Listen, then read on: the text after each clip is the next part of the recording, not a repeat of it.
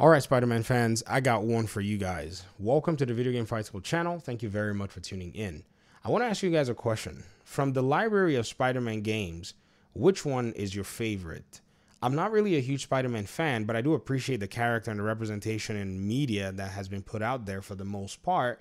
And I have played a number of Spider-Man titles and, also enjoyed a number of Spider-Man media in terms of animated, and even, motion picture.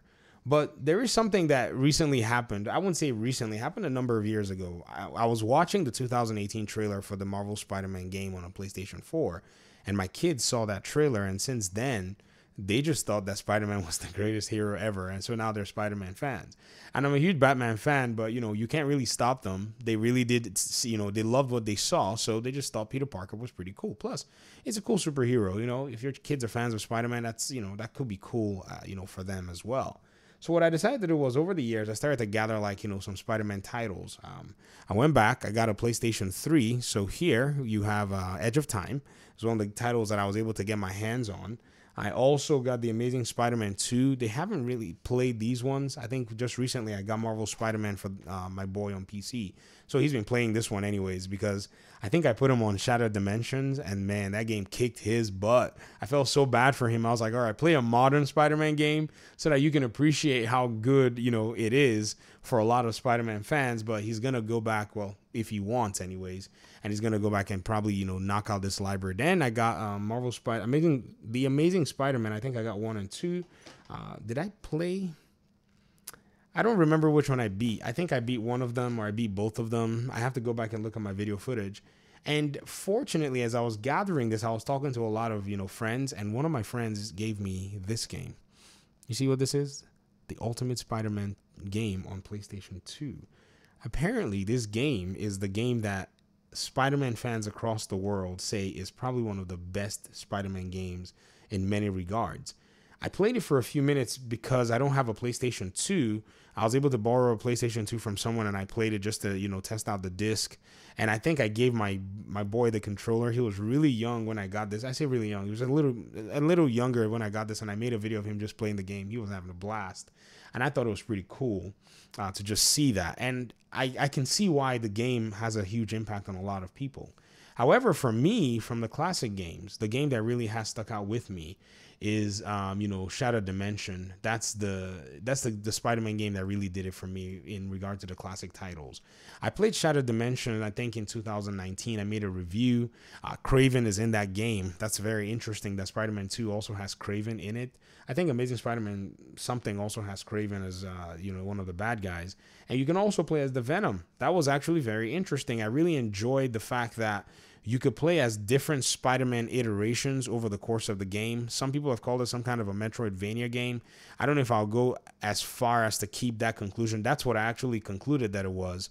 But I like the way you could play as Spider-Man Noir. You could play as these different Spider-Man characters, and they all played differently. It was a cute way to execute systems in the game and not allow for too much complexity. So with Spider-Man Noir, you basically were playing a lot of stealth. If you were playing, say, the beat 'em up, if you weren't playing the other characters, you were playing Spider-Man 2049. I forgot the name. The one that's in Edge of Time or whatnot, the futuristic Spider-Man. You got to play as that one. And so it was really interesting to see how the story, was broken down across the board, and I eventually beat that game. It was very interesting, very fun. Some parts are frustrating because controls are really old and so on and so forth, because I played it just a few years ago. But seeing how these games have come, it's understandable, and I can relate now even more to a lot of Spidey fans out there to say, okay, so this is your world, this is your ecosystem, this is what you've been, enjoying, or maybe, in a sense, hoping for in a new game. And I can see how many are excited for Marvel Spider-Man 2. Even though when we look at, say, Spider-Man 2018 was, I don't know, it was a great game, no doubt about that. I'm not going to take anything away from that game. I think what shocked me more than anything with 2018 Spider-Man were fans' conclusion about the game's story and the ending. The ending and the story didn't really, bother me. There was no impact. I mean, like I said, I'm a Batman fan, so I was like, okay, I guess I decided to go with this. But overall, gameplay was quite solid. Yes, Arkham-based in a sense, or Arkham-influenced, according to Brian Intihar and, some of the folk that made the game. But it's really interesting that because Spider-Man is such an impactful character, you know, the character is able to still take a game and just make it seem like, you know, the game is just so Spider-Man-y. I don't know how to put it. It's like it's a core Spider-Man game as a whole. And I don't see any less coming with Spider-Man 2. It's going to be interesting nonetheless, though, to see how they keep it fresh as the game comes out. But at the same time, I'm curious to know what Spider-Man game in the past really did impact you as a Spider-Man fan, or maybe as somebody who just enjoys Spider-Man games.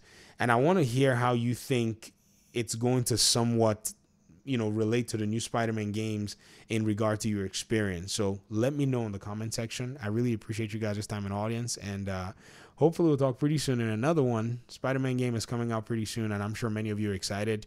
I'm looking forward to it myself. I don't know. I'm looking forward to it, but I'm still kind of torn because I know it's going to come on PC soon someday, but if I go buy it on the PS5, I'm just going to be spending a bunch of money on it. And I don't know if I'm certain if I want to do that, but we'll see. We'll see. I don't want to make any conclusions just yet, but we'll see how you guys are looking forward to the game, and then, you know, I'll see if I'm going to get it at launch. So thanks for watching. Appreciate you guys so much. Peace out.